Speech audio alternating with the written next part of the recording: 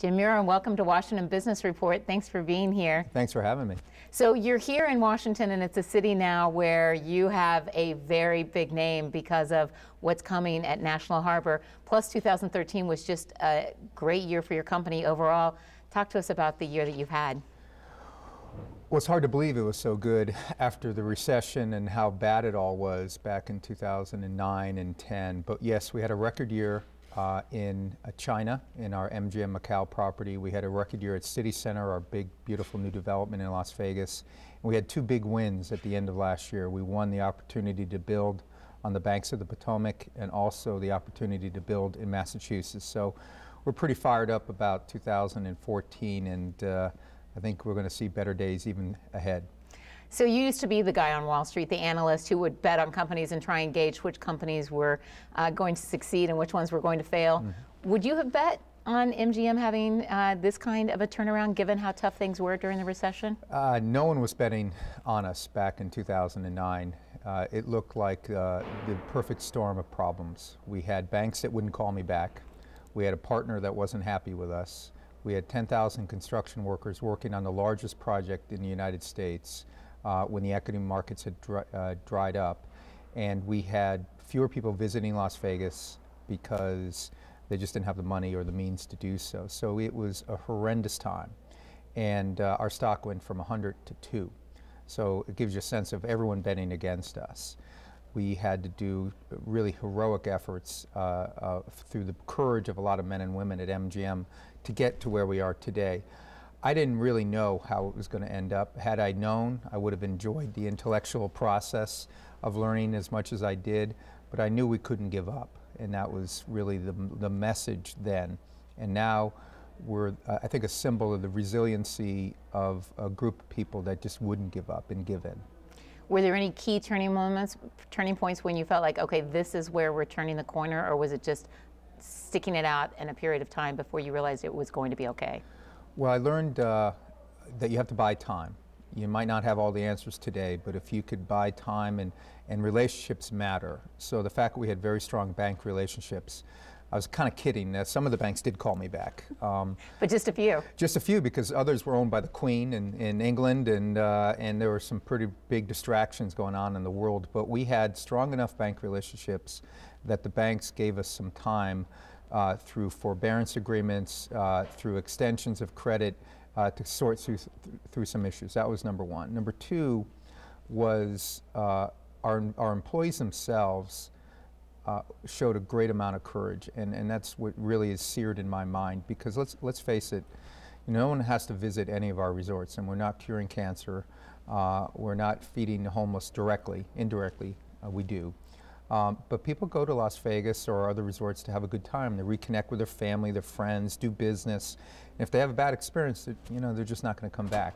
And if they have a bad experience, it's because of those employees that have not created that kind of experience for them. So the fact that we had great employees, the fact that we bought ourselves a little bit of time, and the fact that the banks gave us a little bit of leeway was the reasons why we got out of this mess.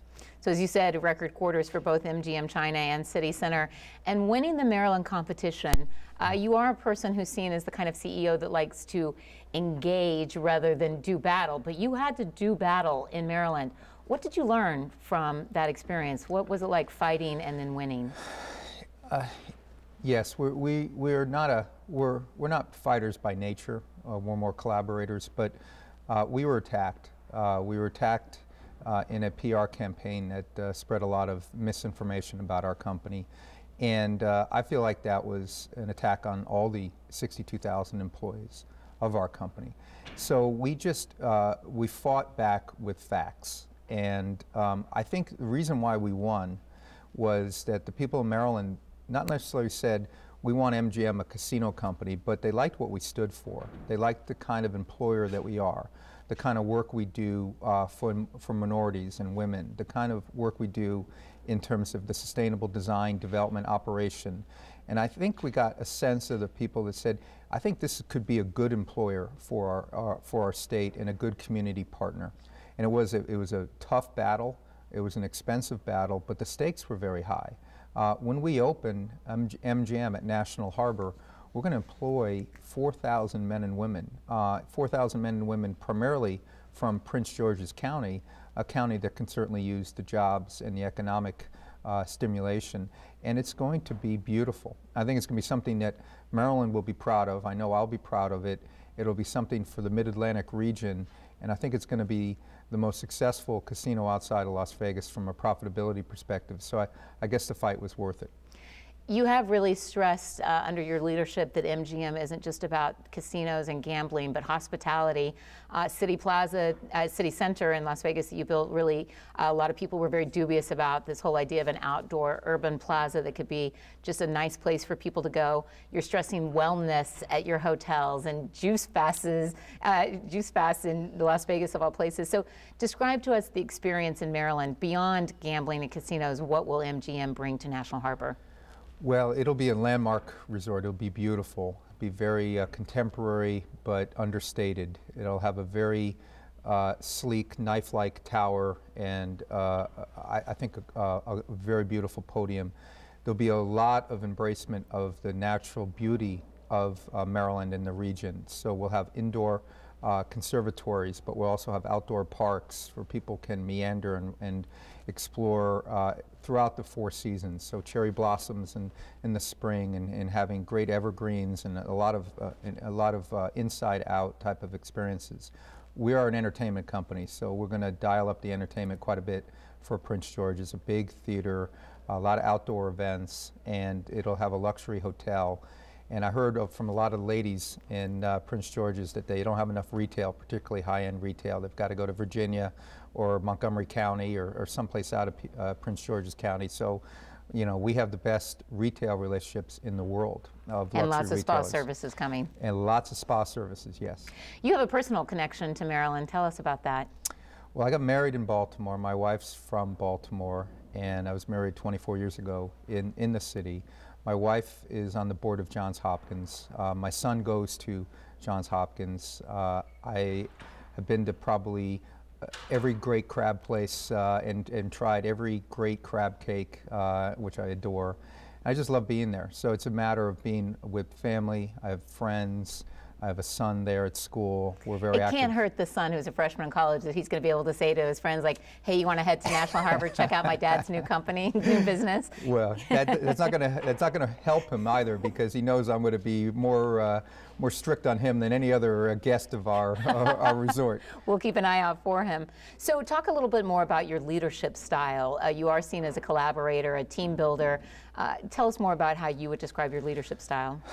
Well, I was very active in athletics, so I look at it as an athletic team environment, and I outwork almost anybody. So I learned early on Wall Street that I wasn't the smartest guy in the room, and so I just had to work harder, and I value that. And I think the employees of our company know that I'm not going to ask them to do anything I haven't done or won't do or work as hard as anyone else. And that's number one. Number two, I'm a majority minority company, so the majority of my employees are minorities. If I don't invest in the employees of our company, I'm failing them. And so I think by showing that we care about our employees and investing in their wellness, investing in nutrition and in healthcare and workplace environments, and to be inclusive regardless of somebody's gender or race or religion or sexual preference, I think that's important, and it's something that's important to me. So I view myself as a team player. I view myself as somebody that had to work for what I've received, and I work hard. But I view myself also as somebody that celebrates the successes of others, and I'm really proud of my company, and I love working there, and I hope it shows. You won awards for being one of the most engaged workplaces in the U.S. So what does that take? How do you engage an employee and make them care about where they work? Well, employees are very logically suspicious and a little bit tentative about the relationships they can have with employers.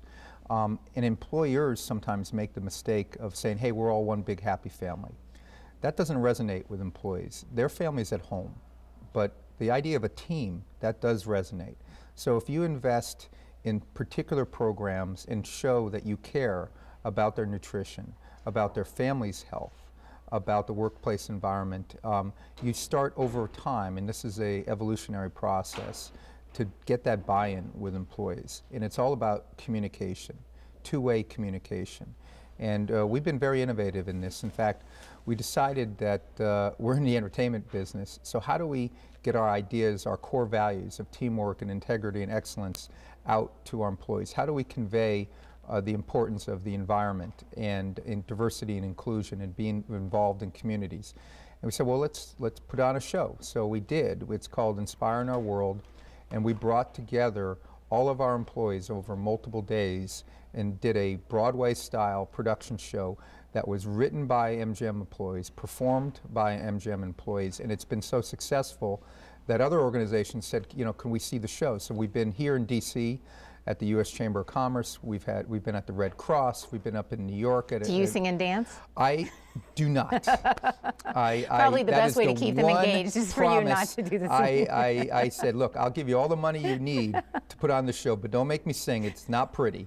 But I do participate in the show. It's important. So when you were the analyst, you were the guy paid to think of ways that the CEO could be doing his or her job better. Mm-hmm. You took over as CEO at MGM at the most difficult time, mm-hmm. right at the height of the recession. The company took a big hit. Yeah. What did you learn the hard way that's more difficult about being a CEO than you ever imagined? On Wall Street, I was paid to make pronouncements, give opinions. And Wall Street's not particularly good at employer loyalty. I was there for 14 years, and I was one of the rare people that actually stayed at the same company. Now, my company got acquired a couple times, but I stayed in the same spot. Most of my coworkers would jump from job to job for 10% more money or better office or just, you know, the grass is greener. And unfortunately, I brought that idea of being an employee to Las Vegas back in 1998, and I learned quickly that it's not about the individual, it's about the collective of the company itself. And so one thing that it took me 10 years, I think, to grow through that process. By the time I became the CEO in 2008, I recognized that I couldn't be successful individually if the people around me were not successful. And I think that was the big difference maker. I had built some credibility in being at the company for 10 years. People knew I worked pretty hard. And the financial background, I probably was the right guy for that particular time and place because of my personal relationships on Wall Street. I think that helped us a little bit through the recession. But what was most important to me at the time, and why I'm so proud today, is that people were willing to give it a chance. I mean, think about how bad it might be hard for some people watching your show to remember how bad it was, but we had 18% unemployment in Las Vegas. We were laying off thousands upon thousands of people. People were losing their homes, losing their cars. And had no home equity value. No home equity. They're underwater, and yet they were showing up to work every day, and they were taking care of customers. They were putting their own personal challenges aside to have that connection with the customer. That is much, I think, an example of courage as somebody running into a burning building and saving somebody. I really believe that, because without that incredible strength, we all would have been lost. And so I take that message with me every day. It's a new day here in 2014. We're doing well as a company. We're hiring. We'll be hiring 4,000 people here in this area over the next couple of years. Another 3,000 people in Massachusetts. 7,000 more in Macau when we open up a brand new property there, and a couple thousand more in Las Vegas as we continue to expand. So it's getting fun again, but it would be easy for some people to forget. I will never forget. The scars are going to be with me all my life, and I'm trying to prevent that type of vulnerability in the future. Can you show us the two bands you're wearing and tell us why you wear those? Oh. Well, yes. I'm an Irish Catholic guy from Connecticut, and unfortunately there's an awful lot of cancer in my family, so melanoma. So my father died very young of melanoma. My brother was one of his doctors at the time. My brother ran the Yale Cancer Center, one of the top oncologists in the country. My wife and I started a cancer center in Las Vegas. It used to be red, it's a little faded now. Ironically and tragically, my brother died right after we opened up the cancer center back in 2005. Of cancer? Of cancer, melanoma. So my brother felt, you know, that I was the guy that kind of sold out to Wall Street, because he was the older brother, the doctor, the great academic. That's what older brothers are supposed to say. Yeah, like, and so in his message to all of us was improve the world. That was just distilled it down to a very simple message, just try to improve the world. And when he died, my other brother made the white band. So one's about the Cancer Institute, the other is about the memory of my brother and what he stood for and what I try to do in my own life.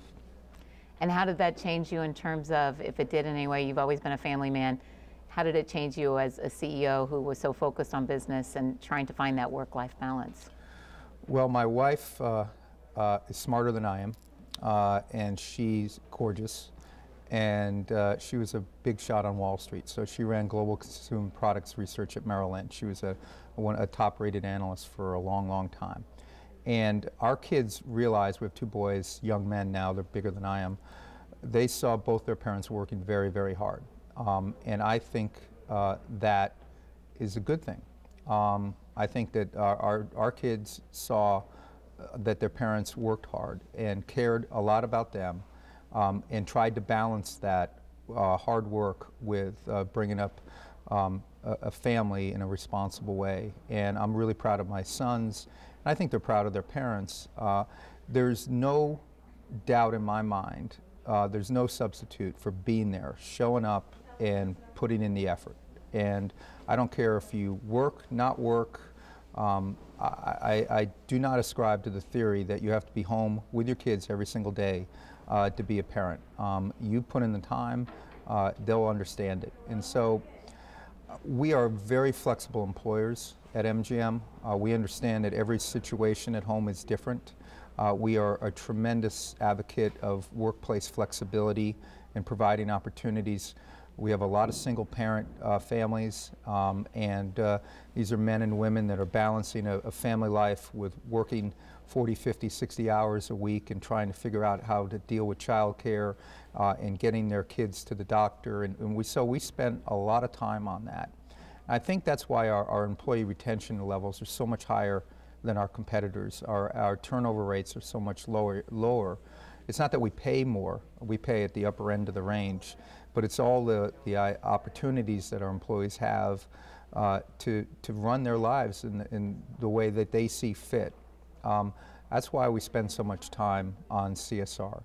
At the board level, Secretary Alexis Corporate Sermon, social responsibility. Oh, I'm sorry, I should have mentioned it, yes. No, you've been recognized for that as well, being very involved in that area, and hired Alexis Herman, the former Labor Secretary in Washington, yes, for that position as well. She is, she rides a tough ship. She tells us what's what, and she's one of my best board members. And we are innovators on diversity and inclusion and on sustainable design. That project we mentioned, City Center, the one that we were struggling to open, fast forward to today, it's the largest green project in North America. It received the most awards of any project that has ever been built in the United States for green design and development. And it was her imprint on that and the commitment of our board that takes us there. So, for example, at National Harbor, we're going to build to the gold level of the U.S. Green Building Council. That's the highest level you could build of a project this size. It'll be a green project, and it's everywhere we build. In fact, I insist that we do that. And just lastly, when you check your family into National Harbor, what are you most looking forward to doing first when you check into that new entertainment center? Well, I'm going to go up to the top floor, and I'm going to look at the nation's capital, and I'm going to see all the monuments. And then, by the way, if you're here, you'll be able to see the tower of MGM, and that's a pretty cool thing.